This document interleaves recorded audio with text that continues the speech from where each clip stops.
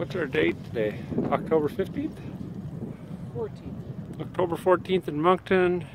Here I'm having a little bike ride on the trails with Julie Kerwin. Oh, I'm zoomed in. I'm getting near. Oh, now I made it dark. Okay.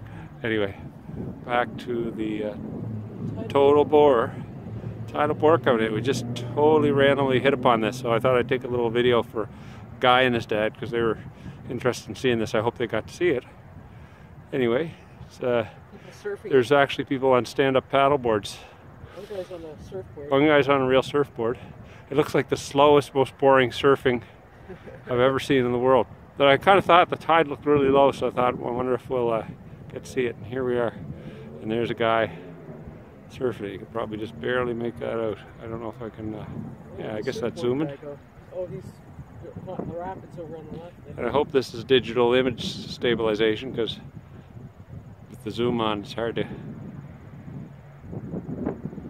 at the seagulls following along. I wonder if fish get pushed along or something. Oh yeah, good point. Yeah, seagulls getting pushed along, or seagulls getting pushed along. Seagulls falling along. Maybe as Julie says, maybe there's something. Maybe the fish get pushed up on the mud flats there. Or oh wow, isn't that interesting? You can hear it. You can hear the wave coming. Cool. That's very cool. I don't know if you'll be able to hear it on this, but there's a whoosh sound. Probably as it gets closer, it's going to come right by us in 30 seconds here. The stand-up paddleboard guy's still going. The surfer dude, I think, went over to the side there. He lost it. Here it is now, coming on past us. Oh, they'd have a hard time getting out of there, I think, on this side anyway, because it's all rocks. Oh, he's actually motoring along pretty good when he gets close. when you see, okay, he's going faster than it looked.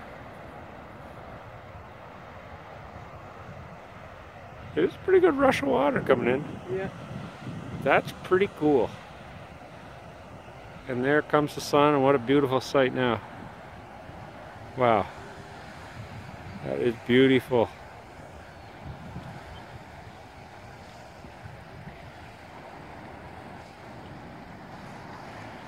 It's a whole series of waves, eh? Well, there's definitely a front in the series.